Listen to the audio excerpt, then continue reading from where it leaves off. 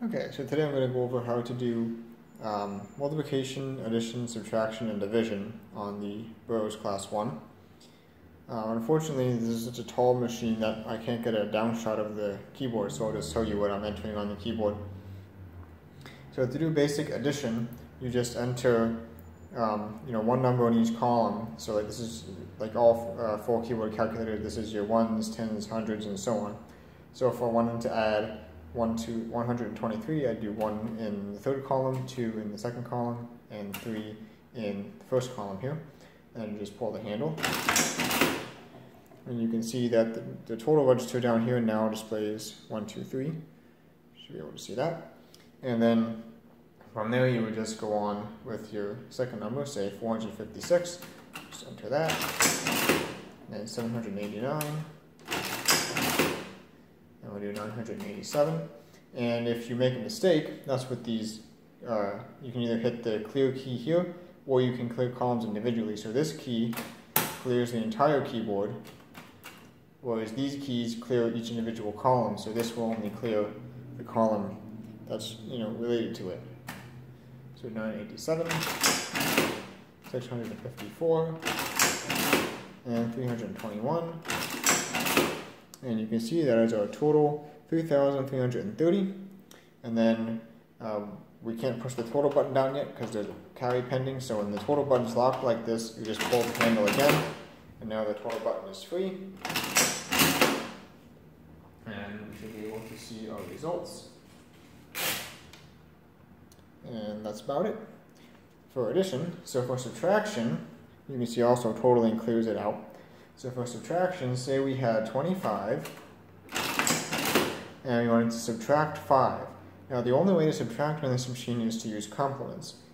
Now some of these machines like this had small numbers on the keys for the complements. This one does not, however, so you have to do the complements mentally.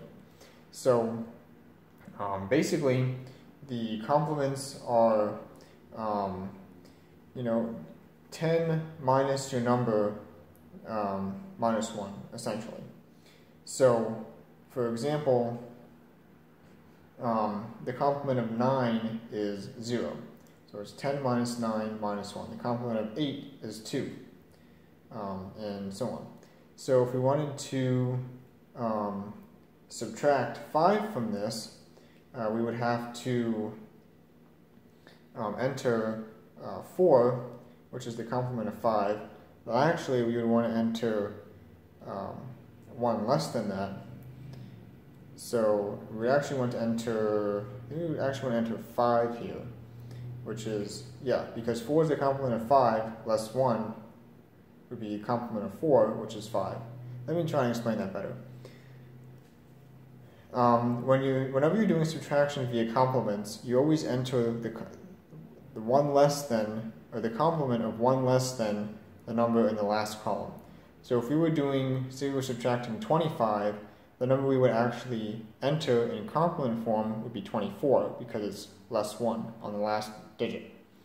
Since we're only subtracting 5, we want to do less 1 on 5, which would be 4, and then the complement of that is 5. Let me show you a little example. So this machine has the complements printed. You can see the small digits are the complements. So hopefully this will make it a little bit clearer. So as you can see, the complement of 9 is 0. The complement of 8 is 1. And what we're looking at is the complement of 5, which is 4, and the complement of 4, which is 5. So, like I was saying, we would want to enter the complement of 1 less than the number we're subtracting.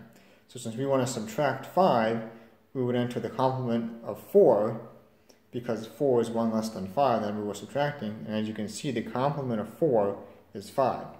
This would be much easier if the Burroughs machine had the complements printed on the keys, but it doesn't, so you kind of have to do it mentally, or if you want, you can use this as a reference just to tell you it. But hopefully that makes a little bit more sense of where I'm getting these complement numbers from. They're just constants that, like I said, they're 1 less than 10 subtract 10 minus the number. So, 10 minus 9 is 1, minus 1 is 0, the complement. 10 minus 3 is 7, minus 1 is 6, the complement. So I hope that makes sense, but that's how you do subtraction on the Burroughs machine. So now back to the Burroughs. Okay, so we've determined that we're going to enter 4 in that column. Now we determined we're going to enter 5 in that column, if I pay attention to what I'm saying. We're going to enter 5 in this column because that's the complement of 1 less than 5, as we discussed. Now, the rest of the columns, we also have to enter something because of complements. So we want to enter all zeros in the rest of the columns, because we're going to do 0, 0, 0, 0, 0, 5. And we want to subtract.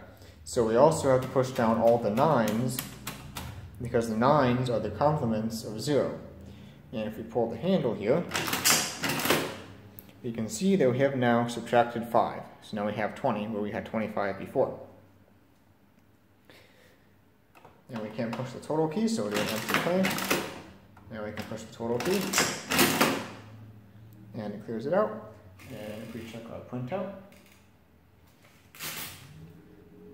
you can see we had 25. We subtracted 5 using complements, and now we have 20. So subtraction is kind of a complicated process, but it is possible on this machine. So now let's do multiplication. We can do 625 times 625. And that is where the repeat key comes in. So we'll latch the repeat key down, and then we'll enter 625 on the right side of the keyboard. Now we enter the number of times of our least significant digit. So we're multiplying 625 times 625. So our multiplier, 625, the least significant digit is 5, so we're going to enter it 5 times.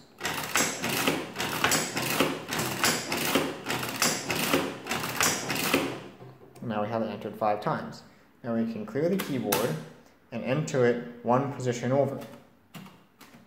So now it's from the 4th column to the 2nd column, 625. And now we look at the 2nd digit of a multiplier, which is 2, and we enter it 2 times. And then again we move over 1 column, and we look at the 3rd digit of a multiplier, which is 6, so we enter it 6 times.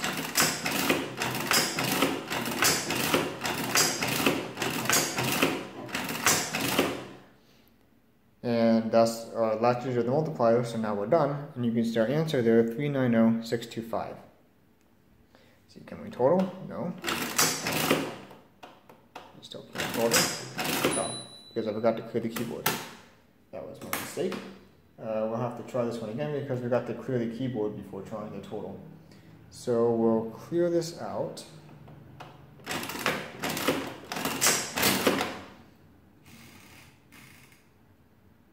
And we'll just try this one more time. 625, have repeat down, and we'll do 5 times.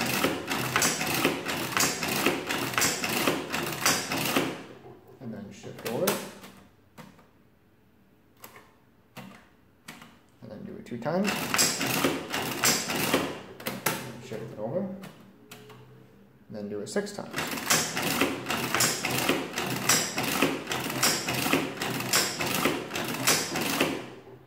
Now we need to clear the keyboard.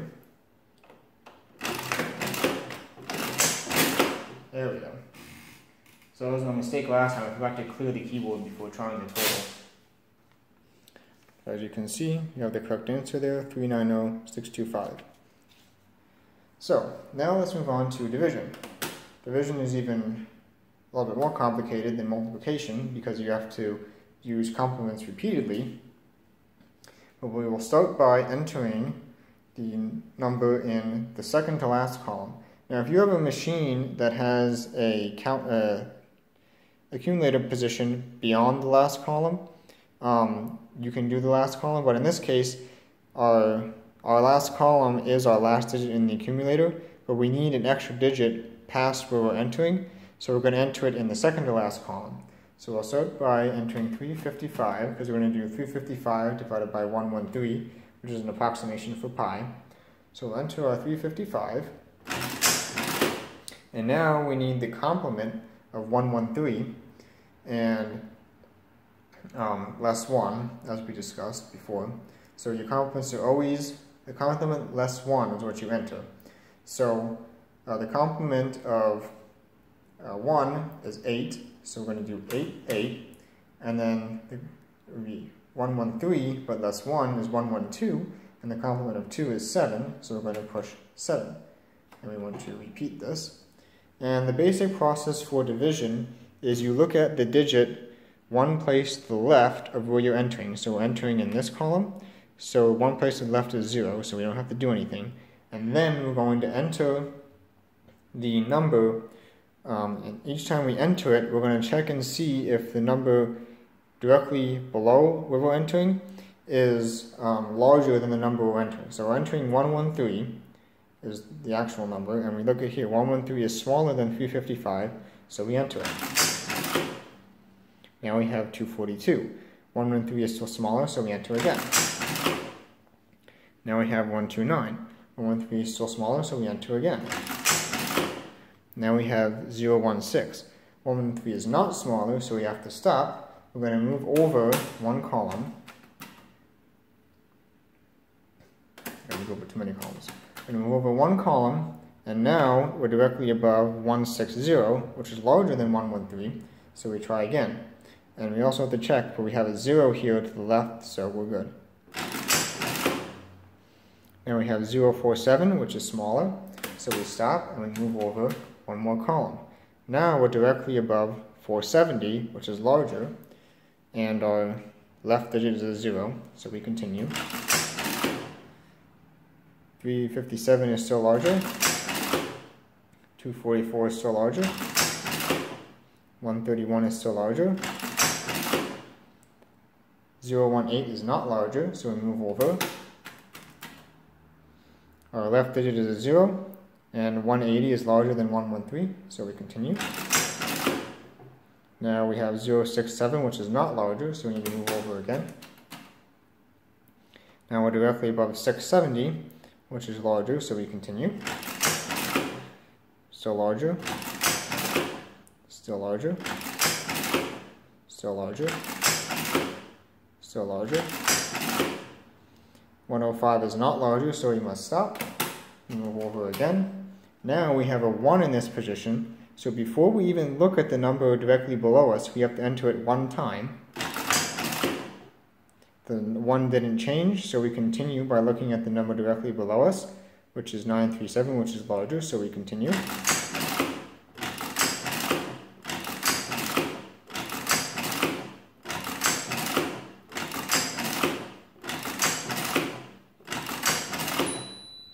And now we're not larger anymore, so we stop. We're at the edge of the machine, so this is as precise as we can get with this division.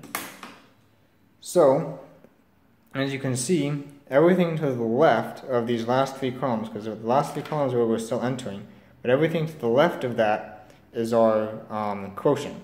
As you can see, it's 314,159, which is an approximation for pi. Now, the reason why we can't look at these digits is because we would have to do, you'd have to continue on to get accurate results in these three columns. So you can only look at columns to the left of where you were working.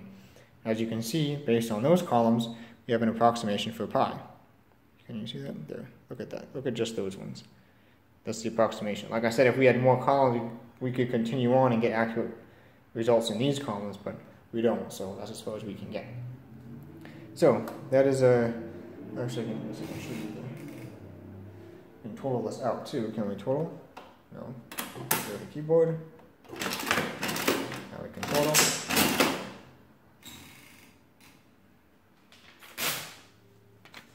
So that's all the stuff we were entering. And that down there, that is our results. So just those columns, 3.14, focus, 3.14159 is our approximation for pi. So that's a look at how you can do addition, subtraction, multiplication, and division on the Burroughs Class 1. The method for division is actually a method that was devised, well, not necessarily devised by, but published by the Comptometer Company, because their machines were similar to the Burroughs in that you can only do addition directly.